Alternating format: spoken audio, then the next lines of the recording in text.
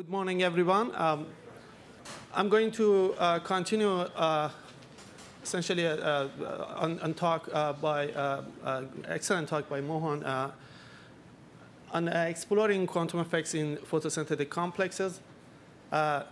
In particular, I'm going to, in this talk, discuss how an interplay between quantum coherence and environmental fluctuations can lead to optimal and robust energy transfer within light harvesting complexes. This work is done in collaboration with Alireza Shabani, Seth Lloyd, and Hersh Rabitz. So one of the major challenges that we are facing today in designing efficient solar cells and also sensors is to be able to manipulate and control excitation energy transport in disordered materials. And this is especially a major obstacle to design materials with long diffusion lengths. Typically, the diffusion lengths in disordered materials are about 10 nanometer. And so this has led to serious complications in designing photovoltaic cells to create this kind of a mixed blend of donor and acceptors, and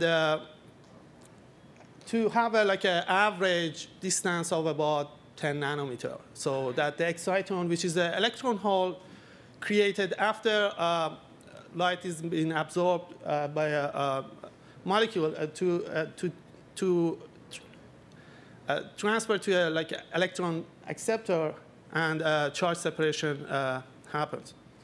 So this is a major problem because collecting this electron through these percolating networks are very inefficient. So if we had methods to enhance exciton diffusion length, we could actually go back to simpler design structure for photovoltaic cells, like a bilayer structure, and consider an electron donor with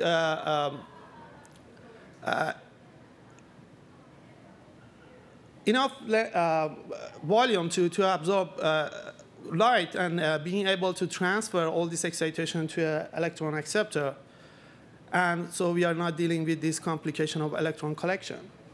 But this has been done in nature for a long time, you know. So you can consider this photosynthesis, which is the source of light, energy on Earth, as a major R&D, nanotechnology R&D operations for 4 billion years. And so it's assumed usually that the output of this operation should be pretty efficient. But the question is that really the case? And in order to explore this hypothesis, we should probably test one prototype. So in this talk, I'm going to concentrate on Fenna-Matthews-Olson protein complex in green sulfur bacteria, which Mohan talked in detail about it. So I'm going to skip lots of more introductory concepts and go into more technical details of how the energy transport happens, what are the environmental interactions, and addressing the question, is this protein complex is optimal and robust with respect to variation in these parameters, both internal and external parameters. And also, one more important question is that how likely to end up in this particular geometry? Is there anything particular about these chromospheric complexes that make them so efficient? Or they're just a trivial random structure that are operating because of certain time scale separation? Going to discuss this in detail. So green sulfur bacteria lives at the bottom of ponds and ocean in the conditions that are virtually no light. They can capture 1 photon every hour or so. And so you assume that they should be pretty efficient. And this Fenna-Matthews-Olson protein is connecting antenna of this bacteria to reaction center. Essentially, it's like a channel guiding the energy guiding the energy from this antenna complex to reaction center. And, but you have to note that, as Mohan talked earlier, there are many different varieties of these light harvesting complexes. And they have different geometries. For example, this is the light harvesting complex of purple bacteria. And you see that these systems have certain symmetry.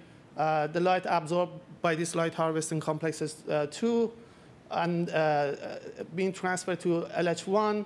And then reaction center is here that the energy is stored in a biochemical form energy.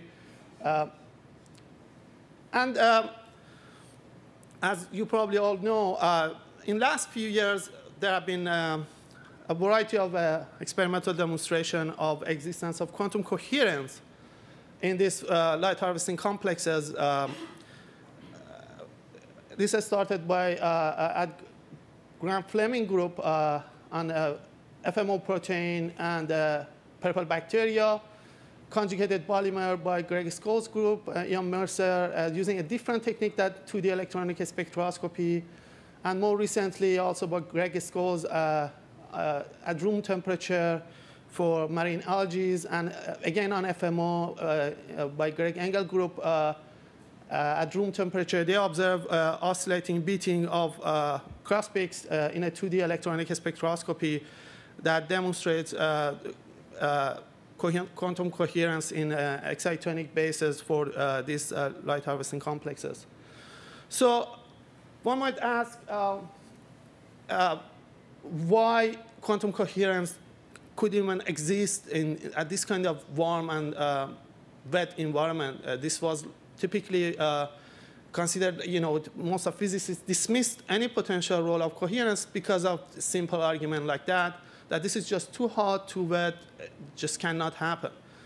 And beyond explaining that, we have to explain or address this question of, is there any role for quantum dynamical effects? Is there, this is the focus of my talk, is there like any interplay with the environment that actually is important here, not the merely coherent effects? And this is the, I'm going to discuss and tell you that we believe that there is actually a very helpful collaboration between environment and quantum coherence that leads to optimization of these photosynthetic complexes. But other more interesting question is that like these quantum effects could be there and help the energy transfer efficiency of the FMO protein, for example. But do they have any evolutionary role? Do they, have a biological impact at the higher level? We don't know that. And can we make new predictions by including these quantum effects that are not possible using just simple classical dynamics for excitation transport, and also applications for designing artificial excitonic devices for a variety of different purposes of absorption, transport, storage, and sensing. So as Mohan mentioned, one of the first ideas that came out of the Greg Engel paper in 2007 was that there are certain forms of quantum computation are happening in this Fenna-Matthews-Olson protein.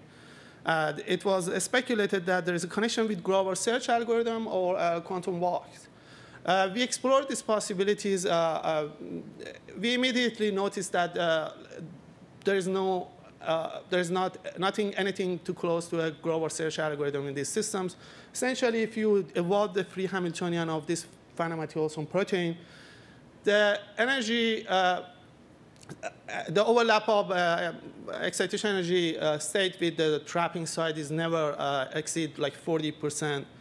But if this was supposed to be something close to like a continuous time evolution of the form of a Grover, you should expect that at a certain time you have a major overlap with the target side, which is essentially the state you are searching for. But that's not the case here, at least not in the context of a unitary evolution of it. And also the connection with quantum walks, as Mohan mentioned, and this is the work done by Stefan and in Brigitte Welles' group, that there is not any speed up in the context of quantum walks. So that's not the right measure to look at the potential contribution of quantum interference effects. So it doesn't matter for this system how fast they get, like the excitation gets to reaction center. That's not really leads to efficiency of these devices, as I discussed. But I think still the quantum walk picture is a good picture because you can think about, just look at these dendrimers, these are artificial systems that you can, multi-branching polymers, they have like a similarity with this kind of binary tree structure, well studied in quantum information science. And in this binary tree structure, you can write a diffusion equation describing a classical random walk of hopping. For example, an excitation can hop toward the root of this binary tree. And this transition matrix is described by the connectivity of this graph. You can, in analogy, define like a continuous time quantum walk. Just you can write this for any quantum system in which the Hilbert space have a spatial structure. So you can talk about continuous time quantum walk. Essentially, what it means that the elements of Hamiltonian in the Hilbert space that they have a spatial structure denote your transition matrix. And this is like a quantum walk of probability amplitude. But these systems are really interacting with environments. So the continuous time quantum walks are not good descriptions. And essentially, it's not clear. You have to have a good measure of how to actually quantify if there is a quantum walk and how does it contribute to the dynamics. In order to do that, let's just go one step back, just look at the FMO complex. As you've seen earlier in Mohan's talk, that these are like connecting this antenna chromosome to reaction center. This is like a trimer consists of 3 monomers. And there is a protein scaffold. And there are 7 bacterial chlorophyll that are actually doing this energy transfer. They're operating as an energy transfer channel. There are 2 different bases that is discussed in this community. There is a site base, which denotes the spatial coordinate of bacterial chlorophyll. And there is the exciton base, which is the bases that diagonalize the free Hamiltonian of this system. Essentially, what it means that these states are delocalized over extended spatial structure over multi-chromophores, at least 2 or more. And using 2D electronic spectroscopy, these pathways have been studied. There are 2 main pathways of excitation starting at site 1 or 6. These are close to antenna. And they end up at site 3 and 4, which are close to reaction center. And but in order to really explore this, you need to start from like a more formal mathematical formalism. And this is a Frankel exciton Hamiltonian. This is that you can write for any multi-chromophoric system. This denotes that site energies at site M, and this is creation and annihilation operator of an excitation at that particular site. This VMN denotes the coupling between 2 chromophores. And this system interacts with the thermal phonon mass and radiation field in general. To a good accuracy, you can ignore off-diagonal couplings and consider only site fluctuations due to interaction with the phonon mass. And radiation field can lead to a transition between different different excitation manifold. In order to study these systems, you have to write essentially the unitary evolution of the entire system, taking trace over environmental degrees of freedom. Then you end up with like so-called master equations. This is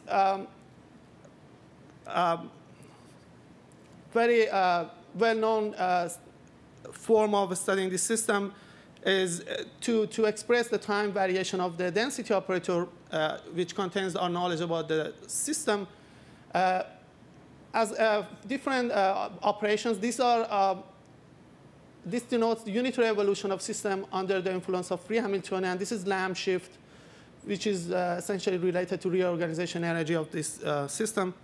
And these are due to non-unitary evolution due to interaction with the phonon mass and radiation field. And this is related to how much decoherence you have. This is essentially a decoherence rate, these coefficients. And these operators are just nothing but utter product of a projection, essentially, you can consider to exciton bases or a jump between different excitation bases. And this decoherence rate is just Fourier transform of Bass correlation function and can be expressed linearly as a spectral density and in this relation, which n is bosonic distribution function at temperature T. It's, you can consider ohmic spectral density and which with a cutoff frequency, and the spectral density becomes linearly related to reorganization energy. So we studied this system using a quantum trajectory picture. And you can arrive, if you do the math, you arrive at this equation. What it means, this is a non-unitary damping evolution because this Hamiltonian is non-Hermitian. So this is like a damping evolution. And these are the jump in a fixed excitation manifold between different sites. And this is very important. I want to emphasize this, that this is essentially what I'm talking about in the Born-Markov approximation as interplay between quantum coherence and environment. Because as you might remember, in the Hamiltonian itself, these jumps are not really, the term of phonon mass does not lead to any jumps between different sites, just fluctuating each site energy. So it's not contributing to the transport itself. But if you look at these terms, this actually creates jump between different sites. And they happen to be there because of environmental interaction and free Hamiltonian. So if you do not have the coherent coupling between these things, the phonon-bass interaction doesn't lead to that jump. These terms create jumps between different excitation manifolds. These are separated by more than 1,000 wave number. And the time scale of these jumps are on the order of 1 nanosecond compared to energy transfer time of 1 picosecond. So you can ignore these jumps in this description and just simulate these first two terms. And this is more detailed expression for this non-Hermitian term of decoherence. And you can understand this as a quantum walk in Liouville space. And writing this transition matrix in this form as a function of this non-Hermitian Hamiltonian and these quantum jumps. So it's possible to understand this in a context of quantum walk, but it doesn't really matter. That's just an interpretation of the dynamics. You need to have like a measure to quantify the performance of these photosynthetic complexes. So what we used was to look at the success probability of the excitation being trapped at the target site with different rate kg. And we define this as the energy transfer efficiency, which is generally less than 1 because due to interaction with the environment, we can also have the loss of excitation due to electron-hole recombination. So what we did was to explore this energy transfer efficiency as we looked at the different numbers for reorganization energy. And so this just denotes the interaction of the system with the environment. The larger reorganization energy, you have much stronger environment. And you see that energy transfer efficiency enhances by 15 or about 30% from, like in this particular initialization, from 70% to 99% if you enhance the reorganization energy. So here, environment is actually helping you, in this case, to have a larger efficiency. Of course, because this is a perturbative method, you cannot really go and explore reorganization energy larger than about 30 wave number, because the site energies are about 300 wave number. So this is like about 1/10, so perturbative approximation is still valid. But there is no way to explore beyond that. And we want to see if this is really an optimal point. But in this model, we couldn't do it, because the just model would collapse. And you see that the transfer time of the excitation to the reaction center reduces by 1 order of magnitude, which is related to energy transfer efficiency definition. And it doesn't contain any more information. So in order to see how this energy transfer, what are its mechanism for environment-assisted transport, yeah, it's better to look at these two different scenarios. It's either you have funneling, which the interaction with the environment in this exciton base is helping you to relax to the ground state, which is close to the energy at site 3. But also it helps you, this is the phenomenal, like tunneling in quantum mechanical effects that helps you to overcome a potential barrier by essentially increasing the spectral density overlap between two chromophores. We also studied a binary tree structure in a like pure dephasing model. This is like having considering just white noise, which is killing the off-diagonal element of density operator. You see that in presence of disorder, without the noise, the energy transfer efficiency drops significantly. But with noise, it has an enhanced efficiency for this structure as well. We use this pure dephasing model for FMO. The reason we did that is that in this thing, you can explore all variety of the environmental strengths in this pure dephasing model. And so we finally observed this optimal energy transport in this model, although this is not an adequate model to describe the environment in this system. But this was good enough for us to demonstrate that there is there is a certain amount of environmental interaction that could be just the right one. So if it's not there, the quantum there is a destructive quantum interference effects leading to localization, which is like Anderson localization for large system. But at very high decoherence limit, you have this quantum Zeno effect, which is the efficiency is dropped to essentially to 0. But there's an optimal regime here. And the estimated value for FMO is just sitting in that optimal regime. But still, this wasn't convincing because the model is not describing the actual non-perturbative, non-Markovian mass of these photosynthetic complexes. The reason is that this is a very interesting feature of this light harvesting complexes, is that the magnitude of the diagonal, off-diagonal, and system-based interaction, essentially the trapping, everything sits close to 100 wave number. So the time scale of these things are very similar. And that makes it very hard to study this system. So this is the major challenge to simulate this system efficiently, because most of the techniques that develop to study this complex open quantum systems do not work here. And, but there are more fundamental questions. Is this like, you can ask why there should be this kind of, why these photosynthetic complexes operate at this regime that there's this convergence of time scale? Is this have anything to do with the optimality of this system or the robustness of these complexes? And what is the likelihood of just being at that regime? And so in order to address this question, you really have to develop more advanced techniques to simulate. This is really a tough area to work with. It's like essentially sailing in a really stormy condition.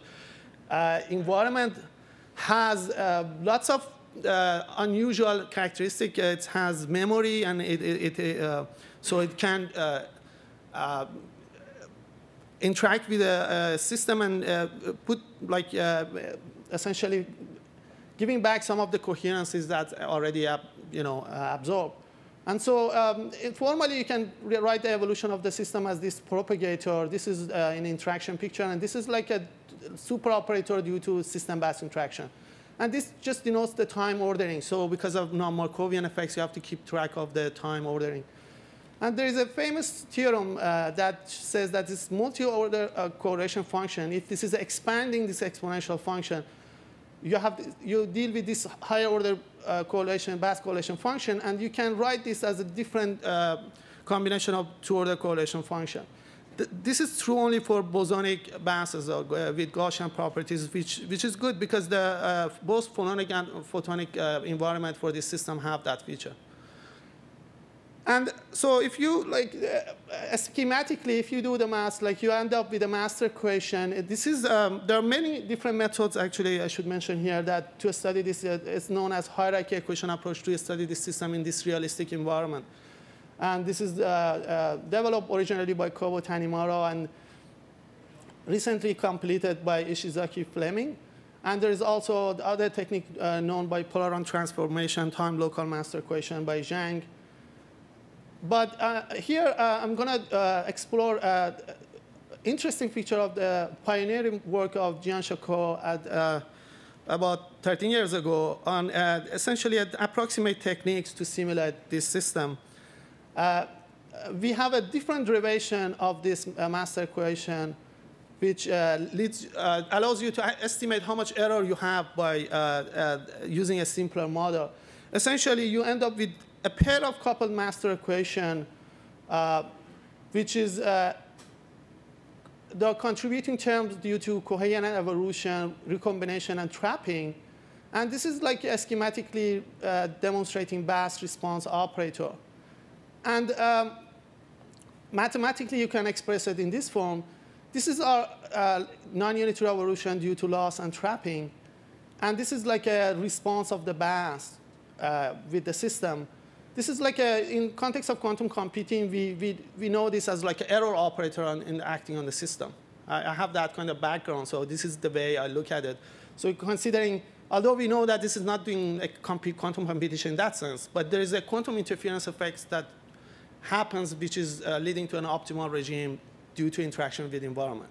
So it's not helping in the transferring like a first passage time, as Stefan and Mohan showed. But it helps to have a higher energy transfer efficiency. But here we want to study this in this kind of more appropriate model to describe this system in the actual setting they are operating in the biological environment. So, and here the action of this environment, the memory effects can be represented by this. This is just nothing but the just action of these errors. You can consider errors acting on the density operator in interaction picture weighted by Bass correlation function.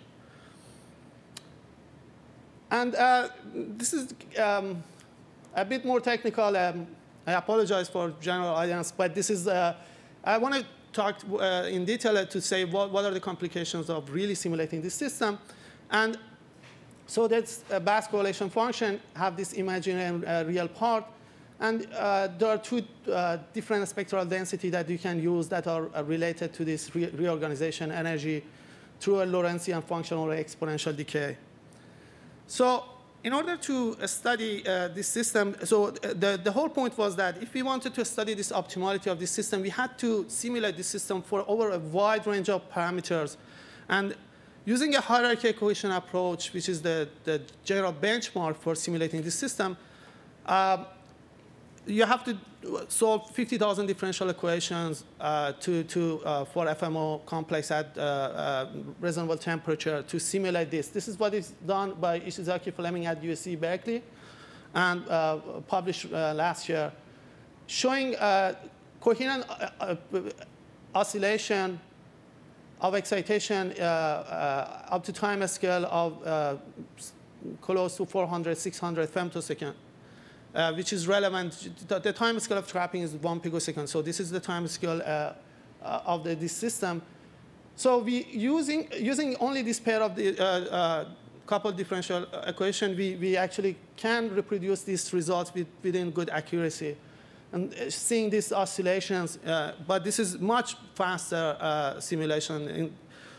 And this allows us to explore a whole variety of the parameter range for this system. This shows energy transfer efficiency as a function of Bass cutoff frequency and reorganization energy. So this axis is the strength of environment, and here is the non-Markovian effect. So this is the inverse of this Bass cutoff frequency, is the coherence of the coherence time scale of the environment. So this can be used as a quantifier for non-Markovianity of this system. And so the closer you are here, it's more non-Markov. You see that these are the estimated value for Fenna-Matthews-Olson protein that are sitting at a really optimal point, which is pretty robust with variation in either of these two parameters. And you see that for very large reorganization energy, energy transfer efficiency drops significantly when it's non-Markovian. But in the reasonable reorganization energy as close to natural setting for Fenna-Matthews-Olson protein, it's, this non-Markovian effect is essentially helping a bit. But the system is robust with this kind of non-Markovian effect. You can explore the robustness by measuring the second-order derivative and seeing that it has really a flat structure. And this shows this is like a lateral point of these plots showing this optimal environment-assisted transport at this reorganization energy of the close to 20 wave number. And so we studied this system in various temperatures as well. And you see that this is actually very intuitive. At the very large reorganization energy, so a very strong environment and at very high temperature, you expect that energy transfer efficiency drops. And that's what happens. But at the values of environment for FMO and room temperature, it's sitting at the optimal robust point again. And so this is a significant point, that it seems that the parameter of this environmental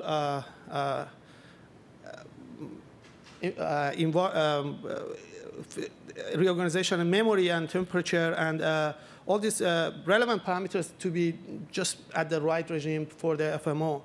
But one caveat in using energy transfer efficiency to quantify this system is the fact that this hasn't been measured experimentally, and we estimated about 1 picosecond time scale based on the spatial separation. And so we consider this as a free parameter to explore energy transfer efficiency. This is very interesting because you see at this regime, if the trapping is much faster, this is like a 1 picosecond. And so if the trapping is very slow, the excitation just sitting there until it dissipates to environment. And that makes sense. But here, you see that even if the trapping is very fast, also you expect that the energy transfer efficiency becomes more efficient, but it's not the case. It becomes less efficient. So there is an optimal regime here. That doesn't make sense at the beginning, but I can give you a classical example. Suppose there is a gas chamber and someone is sentenced to death, like sitting in that, this is, and there's like the gas acts within time scale of a minute, and there is a revolving door that rotates in a reasonable time scale. If this time scale is very slow, like on the order of hours for one rotation, it doesn't really matter if the door is actually rotating. It's very unlikely that the person can escape from the gas chamber. But if the door is rotating at the right speed, on the order of like 30 seconds or something, it's very likely that the person can escape. But if the door is rotating really fast, like 30 rotations in a second, there's no way that it's very unlikely that the person can escape. So it's like this is the case. It's like Zeno effect. It's just observing it too much. As the excitation cannot move, essentially localized, and just dissipates to the environment. But there are other things that are not very well understood, so we consider that a bit as a free parameter is that the location of trapping is also assumed to be the reaction center close to site 3 and 4, but that's not really known for sure. We consider this like to simulate this system based on different trapping site, just rotating essentially this FMO within that geometry. And first of all, we observe this environment-assisted transport, no matter where reaction is. But it's interesting that it happens that the site 3 and 4, which are believed to be close to reaction center, actually provides the most optimal energy transfer efficiency. And also, there is like a whole discussion about the role of initial states, that if there is a coherent initial states or incoherent, because the solar light is not coherent, the experiments done with the coherent state of light, of lasers and things like that. So we just consider the effect of initial states, just randomly sampling over 10,000 different initial states, considering all different coherence, fully classical mixture of statistical mixture of states, and considering worst case and best case scenario. You see that at really large reorganization energy, when the environment is very strong, there is a huge dependence on initial states. So the system is not robust. But it happens that exactly at the value of the reorganization energy of 35 Webb number for FMO, this is very small dependence to initial stage, initial states, about like a few percent in changes in efficiency, which was surprising. Also, the effect of correlation in the bands. So there have been a lot of discussion is that the bands, essentially this protein scaffold is like oscillating in a fashion that creates correlated fluctuation, and that helps this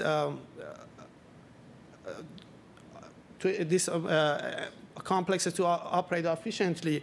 You see here that at the regime of large reorganization energy, this is the case, and the correlation in the bands defined here in this Bass correlation function by this exponential function. This is the distance between two sites n and m, and this is a correlation length, and showing an exponential decay based on the separation between two chromophores. You see that if you have like a higher correlation, you have a better efficiency. But at the regime that FMO is actually operating, it doesn't really much matter. So this is also robust to correlation in environmental fluctuations. But one of the things, after studying this system in this all parameter regime, there was one thing that bothered me in particular, and my colleagues, and that maybe this is not a big deal. Maybe this is just everything we see is that there is a convergence of time scale about 1 picosecond for like the strength of Hamiltonian, system Hamiltonian, free Hamiltonian, and system Bass Hamiltonian trapping. But there is a major 3 order of magnitude time scale separation between everything that we know with the loss, dissipation, which is 1 nanosecond. And so it doesn't matter how actually you go there. It's just your excitation has so long lifetime that moves around enough to be trapped. And so it's not a big deal. Any structure, so this, based on this argument, you expect that any structure pretty much gives you a very good efficiency within that parameter regime. And so we consider this explore this over 7 chromophores in random orientation interacting through dipole-dipole interaction, with the distances being bounded between 5 to 50 angstrom. The Doppler approximation is valid. And sampling over 100,000 different random configurations. What we observed was that, and using this known parameters for FMO environment, which is 35 Webb number, 50 Webb number for Bass correlation time scale, and trapping 1 picosecond, and loss 1 nanosecond, you see that essentially 60% of these random configurations, they're like less than 10% efficient. And the one that are over 50% efficient are like 10% of them, and just only 1% efficient as like more than 95%. And close to FMO, it's like 1 in 1,000 configuration can be that efficient. So this shows that this geometry is kind of rare, but it's not that rare that it's kind of, 1% is actually not that bad as well. It shows that there is certain robustness to this variation. So it's not like, because if it was 1 in a million, you expect small changes in a structure of FMO significantly, catastrophically reduce the energy transfer efficiency. So that's not good for a system that operates in a wide life, essentially, in an environment which is completely uncontrolled. So after this study, we showed, using a variety of different techniques, that FMO dynamics, we could actually simulate this in intermediate and non-Markovian and non-perturbative regimes. Yeah, I should mention that the model, this approximated model that we developed based on Jian-Shoukou work, is that we quantified the errors, and the errors really blow up in the regime of really high, strong reorganization and really low Basque frequency cutoff. So these are really only appropriate models for intermediate regime. But it happens that we are lucky here, and the biologically relevant regime is the intermediate. So we showed environment-assisted quantum transport in a variety of settings, and always the parameters was in the area that was pretty robust. And also, we explored that a structure, the role of geometry of Fenna-Matthews-Olson protein, and see that this is a rare geometry. Now, the questions that everybody is interested now are how we can actually use these quantum coherence effects to engineer novel materials that outperform classical operating devices for sensing and light harvesting, artificial light harvesting complexes for, and in context of photovoltaic cells, and other potential devices that could emerge that we cannot even think about today. So there are, this is the, I would like to acknowledge the sponsors, financial funding from NSEC and DARPA and INI. And yeah, that's it. Thank you for your attention.